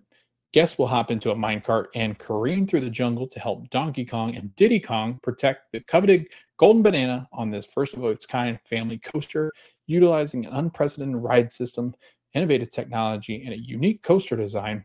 Minecart Madness will send riders on a thrilling adventure that they will experience where they will discover and experience the jaw-dropping maneuvers that they've seen Donkey Kong and the minecarts perform in the video games, which if you've seen that, that's wild, including getting blasted out of a barrel, seemingly jumping over gaps as they speed along the rickety track, and so much more. A selection of tropical menu and merchandise items and offerings will also be found inside Donkey Kong Country. So they're going to have different places to shop. I just want to talk about this Minecart Madness. I've seen video, and I've like the kind of like the concept art of it, And also I've seen the model over at Epic Universe, and it kind of shows you what they do. The technology it uses is going to be fascinating. It does make it look like the carts are jumping over gaps in the track, which obviously is not a thing, but it does. It looks like you jump, like it looks like the track ends and you jump over to the next one, and it's going to be insane. Like I feel like the things they can do with this cart, I'm assuming they kind of twist and turn a little bit. Obviously, they turn maybe 360. There's a launch that launching out of the barrel is kind of like one of those launch that you speed up and go like 0 to 60, kind of like on the Mummy. But I mean, this attraction, again, it's more family friendly, I think, because it's 36 inches. But I also think it's going to be pretty intense for kids, because I do feel like Donkey Kong Country and Minecart, like it's got to be rickety. It's got to have that like that oh no feeling, like this could go wrong, because that's what Donkey Kong always was. It was always like a this could go wrong at any point, and Donkey Kong and Diddy Kong could go flying off the tracks, and you got to start all over. So I'm interested to see how they incorporate some of that stuff into this attraction. But Donkey Kong Country, I would say I put that over Mario because I played more Donkey Kong when I was younger. I love Donkey Kong. I love Diddy Kong. But I am very excited about Super Nintendo, what they can do in the future, adding more characters and franchises and video games. And I'm very, very excited about Mario, Luigi, and the gang, and Donkey Kong and Diddy Kong. But again, give me all the Super Nintendo world that you could possibly give me. I'm very excited about it. One more thing that I wanted to talk about in this land is going to be the Power Up Band. It is this interactive band that you play games inside of the lands where you collect points and you're kind of gaming up the game. So again, it's like playing a video game inside of a video game. They've got different punch points where you can make things interact inside of the land by wearing one of these, kind of like the Magic Band Plus, where like it interacts with different aspects of the land. You collect points, I'm assuming, on the rides as well. So definitely check these out if you're going to Epic Universe and you're heading into Super Nintendo World. I can't wait to see what this is all about and how this all works. I know it exists in Hollywood, but I've not seen any videos, so I can't wait to take my video out and do this inside of the new Super Nintendo World. So I don't know, very excited about Super Nintendo World. What are your favorite parts? What are you looking forward to most? Maybe what are some things that you got to do first day? Who you got to meet? Who's your character? Who is your person in Mario Kart? Drop those in the comments below. And we are going to now move on into Dark Universe, one of the most highly anticipated worlds in Epic Universe. All right. We are almost halfway done with this one. Dark Universe. Experience monstrous thrills and horrors as you dare to step into the fog-shrouded depths of Dark Universe. Encounter the unique residents of Darkmoor Village as you stroll the crumbling streets in a foreboding world of unearthly legends and monstrous experiments, a shadowy realm where myth and reality meet. The portal into Dark Universe features an electric coil on the top of it. And here's kind of an overlook of Dark Universe. Here's that coil. And again, that coil this is where you can really see where Kronos is playing a part, where it's collecting all that energy, absorbing all that energy, where it's opened these portals. The portals are kind of lighting up because it's ripped that part in, that hole in the universe where you can enter into these places and become immersed in these different worlds. You can really see it here. And they actually said, as you're walking through the land, because this goes into the Frankenstein Manor, watch along the walls where you can see electric currents going through the walls, and the different parts of this land, especially because it's darker, it's going to have like those electric beams going through it, feeding into the Frankenstein Manor, which is going to be an amazing attraction. We'll get into that next. But this land, guys, I think this is the land that I'm most anticipating, and I think a lot of us are. This is going to be the land that is the most crowded, probably on opening day. This is the one where people are going to flock to. This is the opening one. This is again, I can go on and on. I do think that your, I would say, diehard Universal fans, annual pass holder fans, fans like me, people that are influenced, like this is where they're going because of how amazing this looks. This looks like something we've never really gotten here. It's about the villains. It's about the monsters. It's about these creatures that cause havoc, that wreak havoc, that do evil, that, it just has that element. It's the Horror Nights people. It's the Universal people. It's the families. It's the stories. It's the legendary story. I mean, I can go on and on by how impressive these details were and how good this land is going to be. I can already just feel the vibes of this land. I am so excited. So let me know in the comments below, is this your number one on the hype list as far as the different worlds inside of Epic Universe? I would say this is number one for me. But let's get into the attractions. So Monsters Unchained, the Frankenstein Experiment. Dark ride that brings you up close to iconic creatures and figures such as the Wolfman, the Mummy, the Creature from the Black Lagoon, the Brides of Dracula, and more. Venture deep into the eerie catacombs where the brilliant Victoria Frankenstein, unveils her latest daring experiments attempting to harness the power of these iconic monsters. But beware, her control falters and Dracula breaks free, unleashing a torrent of monstrous fury. Will you escape the clutches of these unleashed horrors? You're going to see the Wolfman. So here is a look. Sorry, here's a look at Darkmoor. I forgot to go through these slides. I knew I was going to do this at some point. Darkmoor Village, you go through the catacombs to reach the Frankenstein Manor. And then once you hit the Frankenstein Manor, that is where you get, again, Monsters Unchained, the Frankenstein Experiment. This is a look at Frankenstein Manor, and it is very spooky. Again, it's got that charge going up to the top ceiling where Victoria Frankenstein is doing her evil experiments. Well, I guess not evil, but is trying to conjure up all that power and electricity. And unfortunately, Dracula seems to be the ultimate villain. Dracula and Frankenstein just don't get along. These Universal's monsters are always colliding. See what I did there? But yeah, no, this is going to be a lot of fun. It's going to unleash all the Universal monsters. Wolfman looks like he's in it as well. Dracula, you've got the Bride of Frankenstein.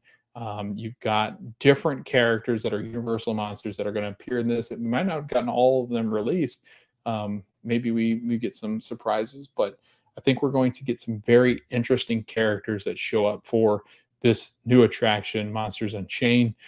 This sounds like a Horror Nights house, right? The Monsters Unchained one. So I'm very excited. Love Horror Nights. Looking at this attraction, though, I mean, look at it. Look how beautiful this is. You can actually see the ride vehicle looks a lot like the one from Forbidden Journey. Looks like we're going to get some screens. Looks like we'll also get some state-of-the-art new animatronics of Wolfman. So I'll show you what I mean by that. But look at this. Bride of Frankenstein, Victoria Frankenstein. You got the Wolfman down here. Dracula breaking loose. Here he is breaking loose. So that's going to be one of the best. I think that you're going to get quite an experience here where this is where chaos ensues and Dracula has started to unleash all these monsters on you. This is what I mean by Wolfman. So if you're looking at the video, if you're on the YouTube version, if you're not, let me try to explain this to you. So they released a video, right? They released videos with all these details that have been released for the different worlds at Epic Universe. Wolfman has an animatronic, right? And there's other animatronics too that I think are going to be fantastic over in Harry Potter. But the Wolfman one, it looks so real. It looked like a real person, the way it was moving. And you don't ever get really much of its face. And actually, somebody did like an overexposure of this, and Universal actually put a black dot, like a big circle. You can't see it. Like how much editing you do this, you can't see the wolf's face. Wolfman, I mean, it literally looked like he was real. Looked like he was coming out of that attraction to get you. And I cannot wait to experience this because it looks dark. You can actually see the hair and how lifelike it looks. I mean, it's unbelievable. I think the technology, again, at Epic Universe is going to be some stuff that we've never seen before in theme parks. And Dark Universe has opened up a new version of a theme park where horror meets, are we going to get out? Are we going to survive? It's scary. It's eerie. It's dark. It's fun. It's alive but dead. Like it's going to be insane. And Monsters Unchained is the start of that. The next one up is Curse of the Werewolf. It is an attraction, a family spinning roller coaster based on the Wolfman. Immerse yourself in the origin story of one of horror's most legendary creatures. Your adventure begins with the encampment of the Guild of Mystics. So this is kind of where you enter the attraction here with the Mystics, and you're actually going to meet Maleva. Maleva is one of the mystics that's going to be telling you the story of the werewolf and the curse of the werewolf, what happened. And then you go into this attraction and you get to go meet him. You get to go meet him again. He is out once again. And not only was he in Monsters Unchained, he is also going to get his own appearance here in the actual attraction. So Yeah, this is a spinning roller coaster. It's going to go through kind of a wooded area, like you're going through the forest to catch this said werewolf. And there he is. He finds you. And this animatronic, I hope it works because if it's like coming at you and swinging at you like the Yeti was supposed to, that's going to add a different kind of element to the attraction here. And I love this because it looks like it's turning right before you get to the monster. So it looks like you're going to get this big reveal of like, oh no, monster, monster. And then maybe a monster here, maybe a monster there. I don't know. I think there's a lot of things that could be happening. I mean, these people look like they're looking at a screen or something over here. That's terrifying. Up here as well. Like they're looking at all sorts of crazy things. So not to mention that that thing is coming through that shed or wherever they are. So this looks like one of the best attractions. Again, a really long roller coaster. Like they've covered some ground with these roller coasters. They are massive at Epic Universe. On to food. Let's talk Das Steakhouse. Dine at Das Steakhouse, a cleverly named restaurant that appears and plays a playful nod to one of the vampire's classic weaknesses, the steak, obviously. This vast casual restaurant, run by familiars, rests atop of the ancient catacombs where the Darkmoor vampires reside. So, as you're going through those catacombs, that's kind of the idea is that Dracula is out there, and that's where his family had been buried. As you dine above them, well, that's terrifying. They dine below you. Okay, all right. Do vampires eat zombies?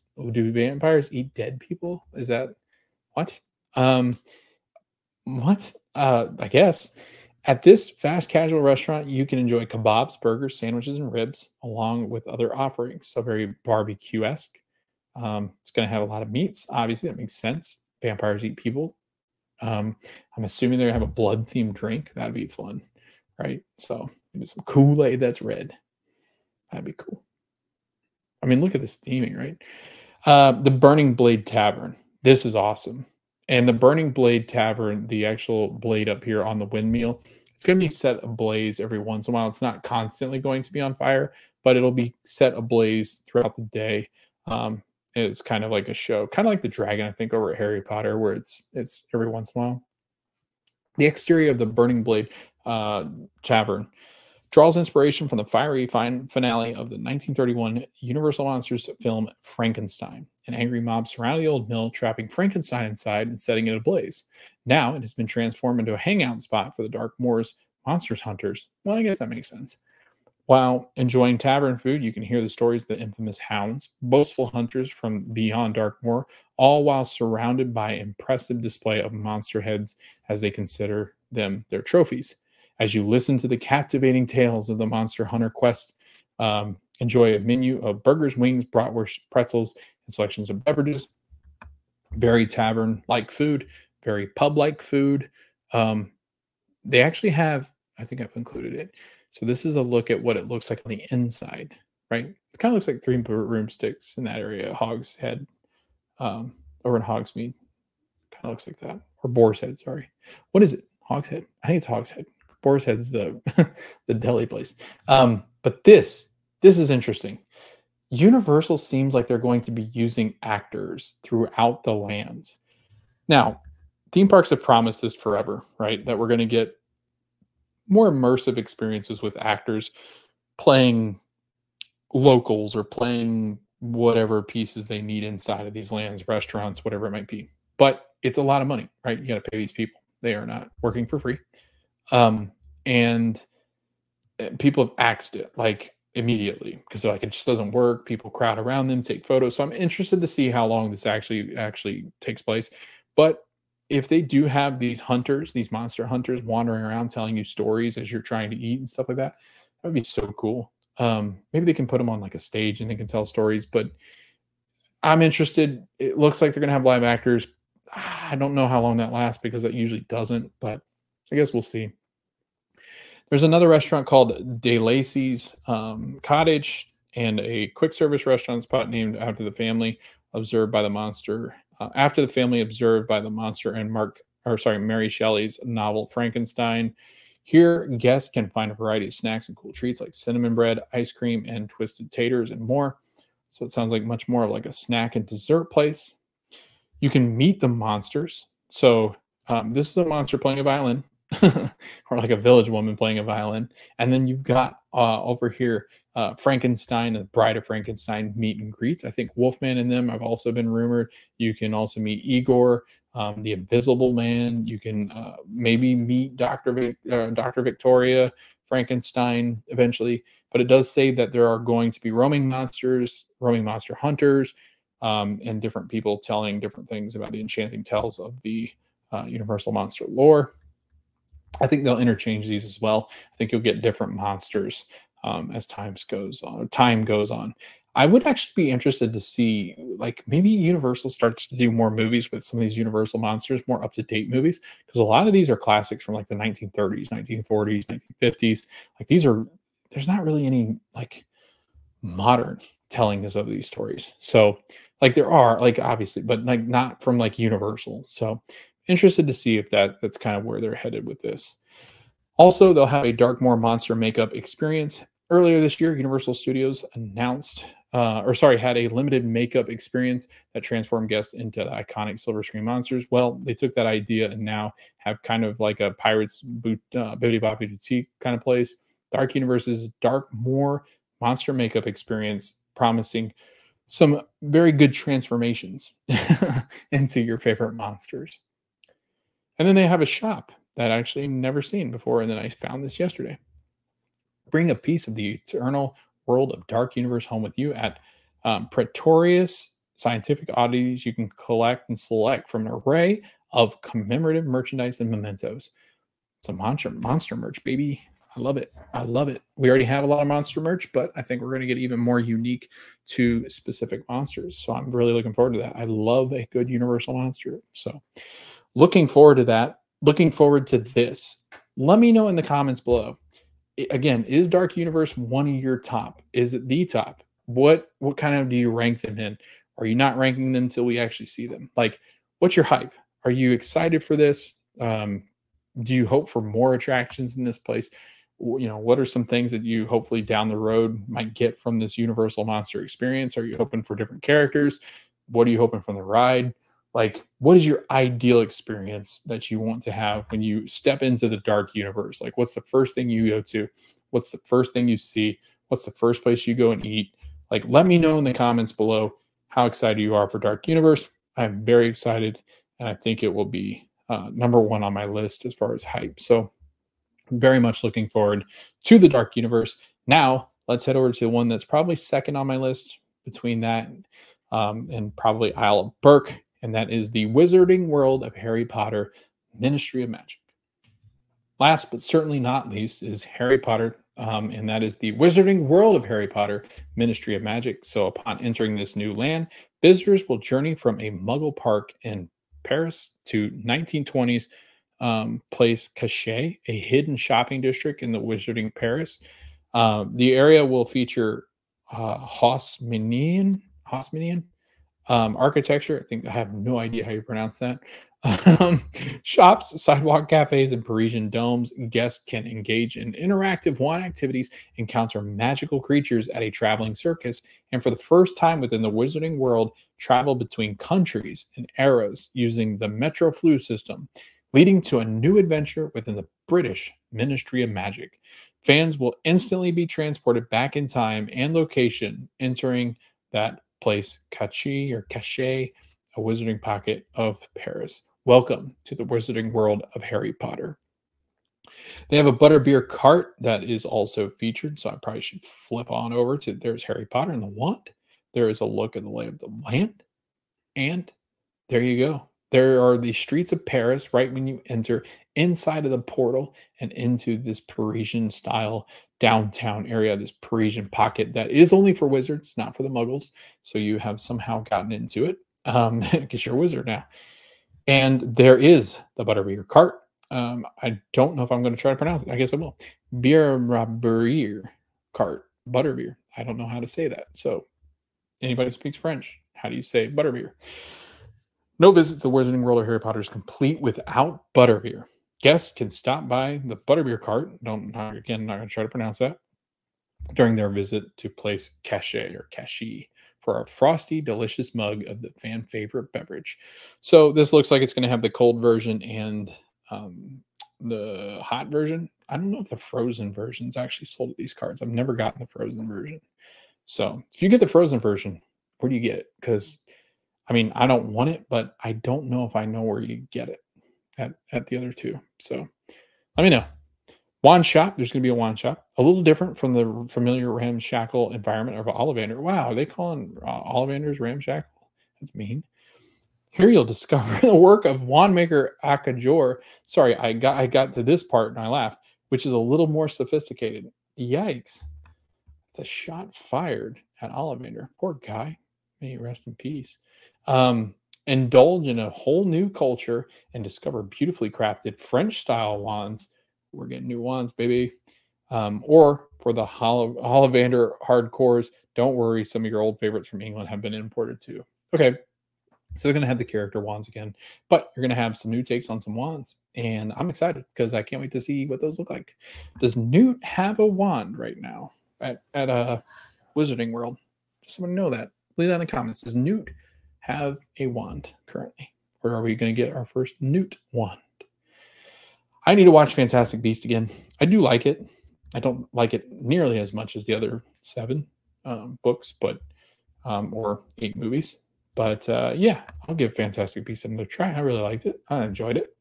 It's not the best, but it was definitely entertaining, and it gave me kind of the feels. I actually did like Crimes of Grindelwald a lot. So yeah.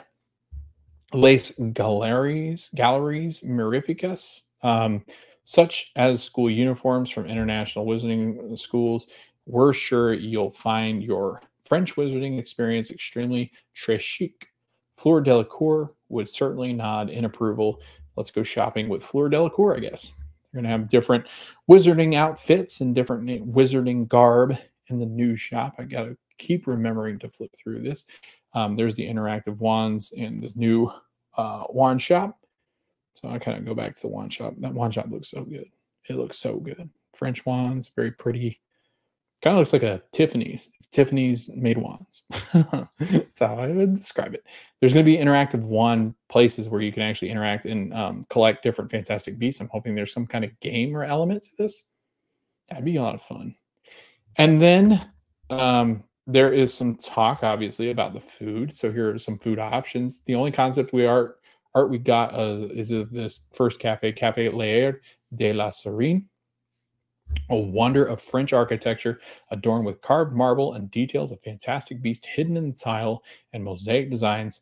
Café Lair de la Serene is a charming cafe where guests can find French sandwiches, plates du jour, and desserts.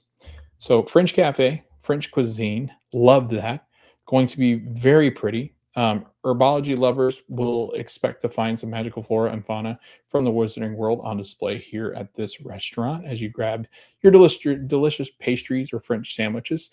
The outdoor seating area has like the seats where they're like in like downtown Paris, like the Parisian cafe seating, where like your table is in front and then the 2 chairs are here. So you're facing out towards the street. Very European. Love it. I think it's a great touch. Can't wait to experience that. It is hot in Florida, so we're going to have to do that at a time where it's not so hot, but this is magnificent. This is a beautiful looking cafe. I can't wait to eat inside of it. I love French food, so really looking forward to that. French sandwiches are some of the best sandwiches. If you've not been back, I forget exactly what the shop's called, but it's the shop right outside of the Beauty and the Beast shop or Beauty and the Beast show over in the French Pavilion at Epcot. If you haven't tried sandwiches from the French, it is highly recommended. They are so very good and very light and very good on a hot day. And I think that's what you're going to get over here at Universal Studios and Epic Universe. So looking forward to that. Can't wait to see what that's all about in the cafe there. Looks like a great cafe. So I'm very excited. Like Gobelet Noir in a shadowy corners of a palette or of Place Cashie. It's a mysterious, time-worn auberge. Don't know what that is. Where international dark witches and wizards gather to escape the prying eyes of the Paris ministry and over a hearty meal and hushed conversation. So this is what the building looks like. Kind of looks like, is that Leaky Cauldron? Yeah. No. Well, yeah, Leaky Cauldron, Shrieking Shackish, maybe. That's what I wish they would have built. Shrieking Shack. I want a Shrieking Shack. It'd be scary. Um, but yeah, the menus here, starters such as soups and salads, as well as a variety of entrees and desserts. That's really all the details we've got there. And then they've got a place called Bar Moonshine. American witches and wizards can enjoy a taste of home at Bar Moonshine, where they'll find exclusive beers, wines, and cocktails served amid the U.S. Quidditch team pennants and other items of Wizarding Americana. So I guess we have some kind of bar there. Like I guess we have British pubs here. We decide, or French restaurants here.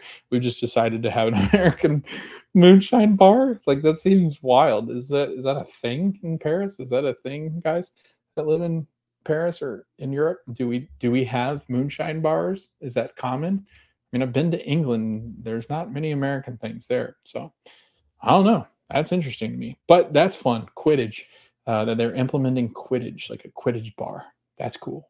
I like that. It's like a sports bar, but Quidditch bar. Are they gonna have? That'd be fun if they had like Quidditch games stuff. That'd be fun.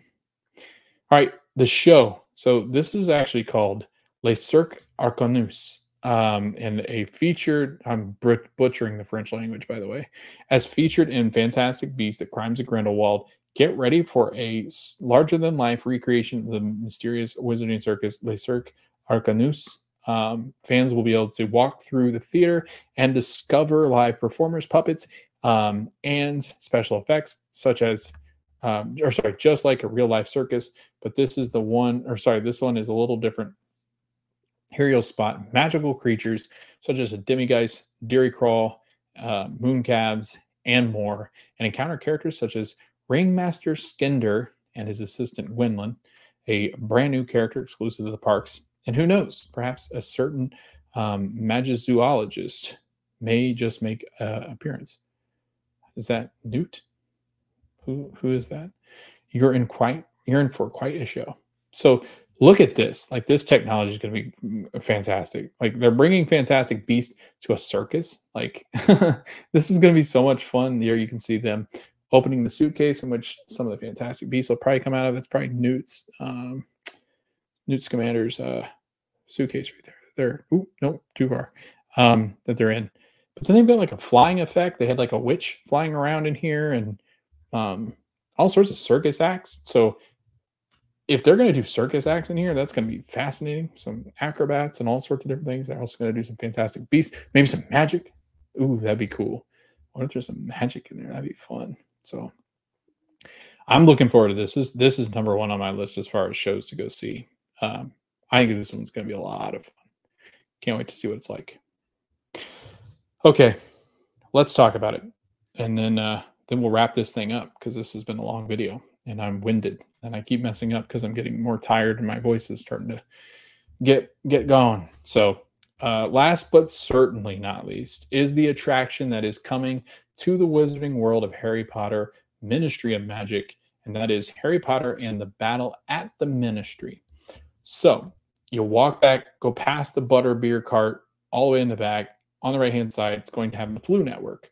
You'll be able to do the Metro Flu, and you'll be able to travel from Paris into the Flu Network, into the Ministry of Magic in London. As you can see right here in the concept art, you come out of the Flu Powder Network fireplace, the green smoke comes up or fire comes up, it releases you into the Ministry of Magic, and there you are, life-size in the Ministry of Magic. These windows are huge. I mean, the grand reveal of this, people have said, you will be shocked by how big this is. Like, you are in the Harry Potter Ministry of Magic from the original 7. And I will have a smile on my face the whole time because, like, even walking into Gringotts was really cool. Walking into Hogsmeade, every time I walk in there, I get the chills. Walking into Diagon Alley, chills. Walking into this, I think because it's going to feel the size that it was, and like just the feel of that movie, and that's where the movies really start to get exciting when they've actually visited the Ministry. It starts to get really ramped up. Like this is what my childhood was. I loved Harry Potter, right? I love the stories. I love everything attached to it, the stories, right? J.K. Rowling aside, I do really enjoy. I mean, this is what I grew up with. When I was sick and I stayed home, Harry Potter was it. When I was feeling down or I needed something to cheer me up, it was Harry Potter. Like when I was growing up. So this was a big deal to me. And when they released this information about the Battle of Ministry, I was shocked. I was like, this is impressive. Like this is one of the best lands I think I've ever seen. And just kind of flipping through, you're going to be on this elevator ride. You're going through and you're actually tracking down Dolores Jane Umbridge, who is the worst person besides Voldemort in the whole series. And she's gotten loose. This is after the Dark Lord is gone and she is now on trial, but some of the Death Eaters are still around to help her out. She's trying to escape from the Ministry. As you can see here, it looks like they've knocked somebody out or killed somebody down here on the bottom here. But your goal is and your task is to travel with Harry Potter and Hermione Granger and Ron Weasley once again to go find Umbridge, capture her. And there's going to be like a new ride vehicle you're going to get in. It looks like an elevator. So it's like the elevators that go through the Ministry of Magic. You're going to be riding through these elevator network and going through. They did say they're going to try to limit the amount of screens. They got a lot of interactive animatronics that they built. These rooms are kind of built out to be less screens than what we're used to and more animatronic and real life projections and all these kind of things. So I'm interested to see what they meant by that. Is it a complete, like, let's get as far away from screens as possible? Because that would be even cooler if this was like built out to where it was just tons of animatronics and some screens in the background to do like the dragons or whatever it might be that end up in the Ministry. I don't know what are in Ministry. Those look like ghosts up there. But yeah, I'm so excited about this. This is going to be the #1 attraction, I think, in all of Epic Universe. I think people are going to find this a lot like they find some of the other Harry Potter rides and attractions. I think that the technology they're going to use, the feeling and sentiment behind what this attraction and this story has meant for so many people, it's going to be a very interesting time to get back there and ride it, I think, because it's going to be such a long wait. But again, traveling here and you know, finalizing the stories that we've all grown to love is what beyond a Harry Potter fan could possibly ask, I think. And this puts you right in the story. I love it. So I'm really going to enjoy that. I think that this is going to be a lot of fun, and I'm so glad that Ministry of Magic has become a thing at Epic Universe. So that closes us out. That was a lot of fun. It was a really long video, but I hope you enjoyed it because we talked all things Epic Universe. The only thing we're waiting on is the Grand Helios hotel details, which we haven't really got any concept art or details really beyond that first description. So looking forward to that. But what are you most excited for in Epic Universe? Where are you ranking the lands? What are you hitting first? What's the first thing you got to do once Epic Universe opens in 2025? Leave that in the comments below. Thanks for watching this video. If you liked it, like, subscribe, share with your friends. I'll probably post this as an audio version eventually as a podcast. If you haven't checked out the podcast, definitely do so. It's We Met Behind the Castle. Also over on TikTok, We Met Behind the Castle. You can find us at Instagram, We Met Behind the Castle. Behind Castle on X. At Facebook, We Met Behind the Castle. Spotify, anywhere you get your podcast. Again, We Met Behind the Castle. So again, thanks for watching this video. We hope to see you guys in the next video, and we cannot wait to see you all at Epic Universe in 2025.